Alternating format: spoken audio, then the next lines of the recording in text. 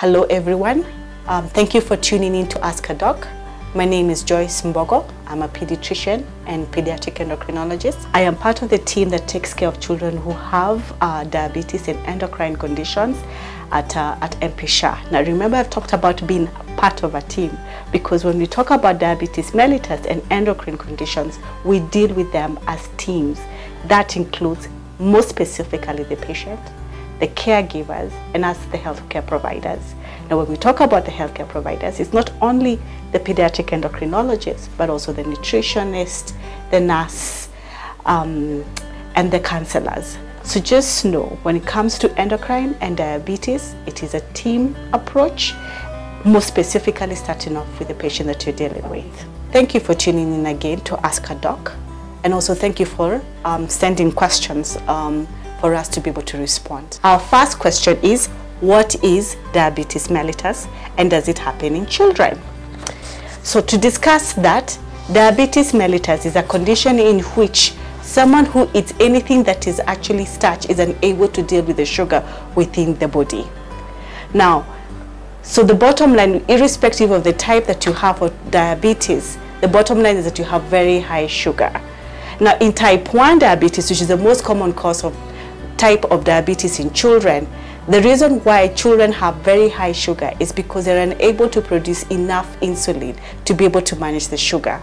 Now the main aim of sugar in our body when we eat it, irrespective of whatever starch that we eat, is to give us energy. So if you do not have insulin, you're not able to use the sugar to produce energy. So these children who have diabetes mellitus are unable to produce energy because as much as they're eating, that sugar is not getting into the cells and being able to produce energy. So how do they usually present?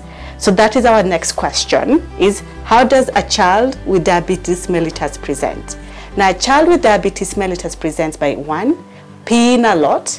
That now would mean a child who is maybe 8 or 9 months, mother will notice that she's having to use many more diapers or a larger size of diapers. For a child who was actually dry, notice starting to have accidents, not only during the day, but also at night.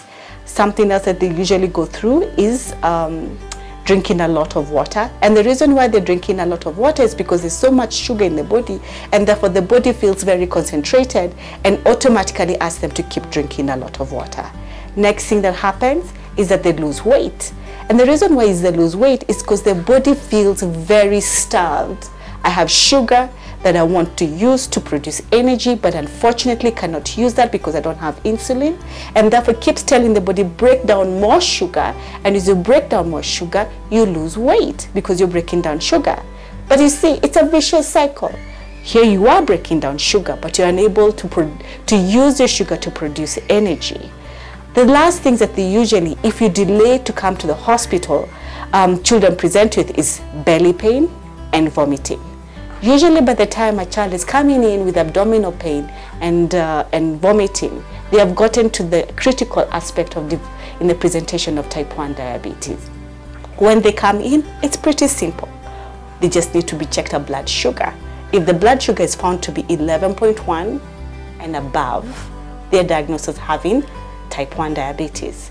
But to diagnose it, you need 2 things. You need to have the symptoms, which is polyuria, peeing a lot, polydipsia, which is drinking a lot, weight loss, and if you can have additional tummy pain and vomiting.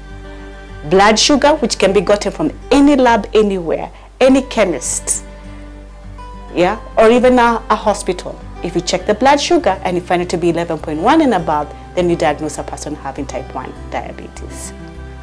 So the next question is, how do you manage children who have diabetes? Now it's very simple. We try and mimic exactly what happens to someone who does not have diabetes. But let me repeat the third question. How do you manage a child who has diabetes mellitus? You mimic what happens to someone who doesn't have diabetes, meaning that when someone who doesn't have diabetes, they eat starch, it is broken down into sugar. Once it's broken down into sugar, the body responds by producing a chemical called insulin.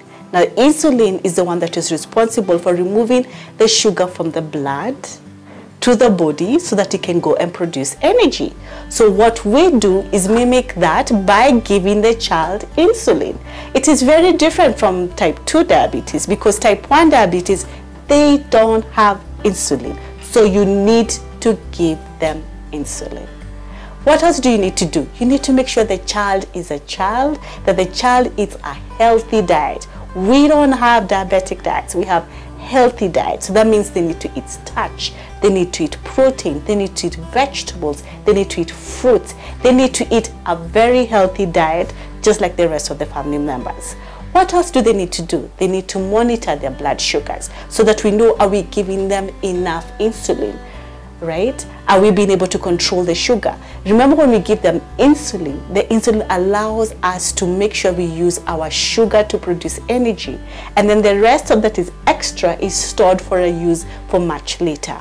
So in terms of management, it is so important to make sure you treat the child as a child. Allow the child to eat a healthy diet. But in addition to that, you need to give insulin each time that your child is eating starch to be able to manage the sugars.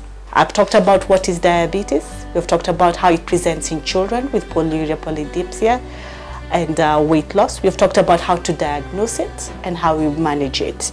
But now we go and switch boards to talk about this other thing called the endocrine system. Now, to understand the endocrine system, you need to know what is the endocrine system. Now, the endocrine system is made up of glands that make up hormones, that make hormones. Now, these glands, or what we call factories, are everywhere within the body. They release what we call hormones or chemical messengers that they go to different parts of the body to send messages to those organs so that they can be able to function properly. Now, once they travel through the bloodstream from their factory to the different organs, it tells them how to function. Give an example. It tells the heart to increase your heart rate. It tells my pancreas, when I've eaten starch, to release insulin so that I can be able to manage my sugars. So that is part of the endocrine system. In other words, it actually balances how the body functions. Now, too much chemical or too little chemical, or what we call hormones, is when we talk about children having endocrine conditions. But your question as a parent is, so how do I tell that my child has an endocrine problem? And the way to be able to tell that your child has an endocrine problem is to go back to the basics. Many of us, when we delivered and had our children, were given these wonderful books called the Mother and Child book. Now, in this book, it's not a book just to carry around, but this book gives you a lot of information.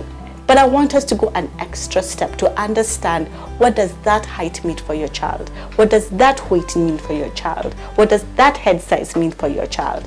Why? Because if we find out that your child is not growing well, that their height is not maintaining to where it was before, then you know that your child is not growing well. That means your child is having short stature. And that would be a common presentation of an endocrine condition. What else? You'll notice that your child, when was born, was good weight, 3.5, had been gradually gaining weight, but slowly has stopped gaining weight and seems to be crossing down the percentiles or the lines that you can be able to see in this book. Once you start noticing that your child's weight seems to be crossing this line, that is a sign that your child may have an endocrine problem, and therefore needs to be investigated in terms of that, because hormones play a big role in ensuring that you gain adequate weight. Another example is that you actually be taking your child's height. Now, if your child comes from a tall family, but somehow you find your child does not seem to be gaining enough in terms of their height, you will notice that they'll be crossing again down these lines. Now, when you notice that a child's height is actually crossing these lines, then you talk about growth failure. And this is a very common presentation in children who may have endocrine problems. So I'll go back to basics. Go back to your Mother and Child book.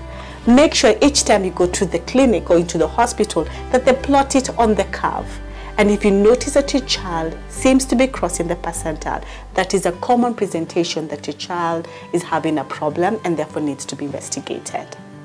Another examples of endocrine problems is when you notice that your child seems to be developing either as a lady or as a gentleman earlier than what you intended them to be. Now, to know when is early is for me to define to you when is normal puberty. Now, normal puberty is when a girl starts developing to become a lady from 8 years. The first sign for normal puberty for a girl is having breast development. What about boys? It is normal for a boy to start developing as a gentleman at the age of 9 years. And the first sign generally for boys is usually 9 years, and is usually the test is starting to grow big. So if you have noticed that your child seems to be developing breasts before 8, seems to have pubic hair, seems to smell with that adult body odor, those are signs that there's something going on within your child's body, and also signs that the endocrine system is not working well.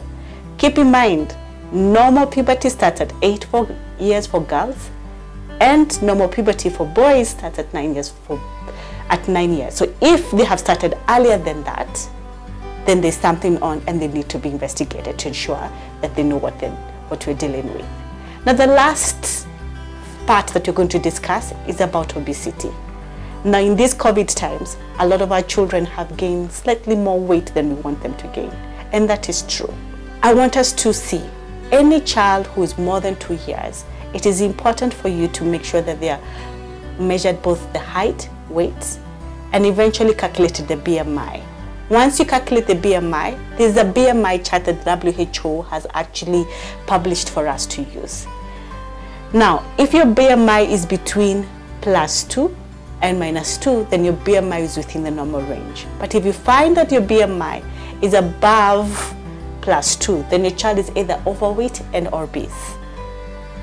I encourage you to ensure first, find out what your child's BMI is, find out if it is appropriate for the age, find out if it is overweight and obese, and if it is, I want to encourage us parents to become more proactive in first finding out, is the reason why your child is having obesity and overweight an endocrine issue?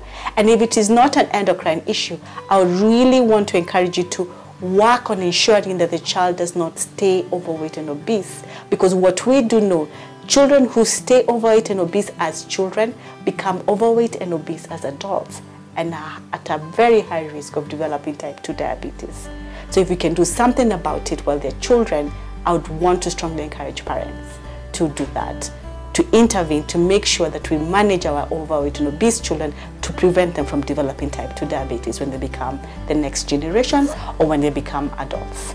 So thank you very much for tuning to Ask a Doc. I hope I have clarified the most common presentations of endocrine conditions in children. In case you have any more questions or clarifications, please feel free to note it down and we'll respond to you shortly. Thank you, and God bless you.